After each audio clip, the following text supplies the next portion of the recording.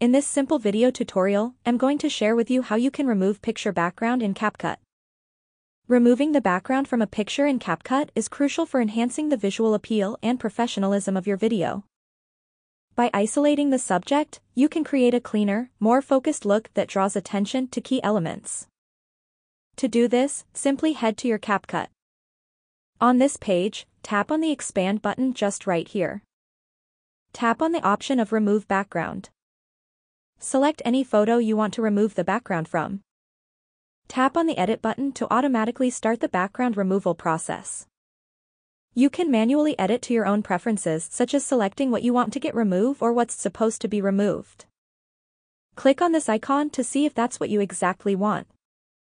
Tap on Export to automatically get saved to your gallery. That's how easy it is to remove photo backgrounds in CapCut. If you have any questions, just let me know in the comments section down below. Please don't forget to leave a like, share and subscribe for more video tutorials like this one.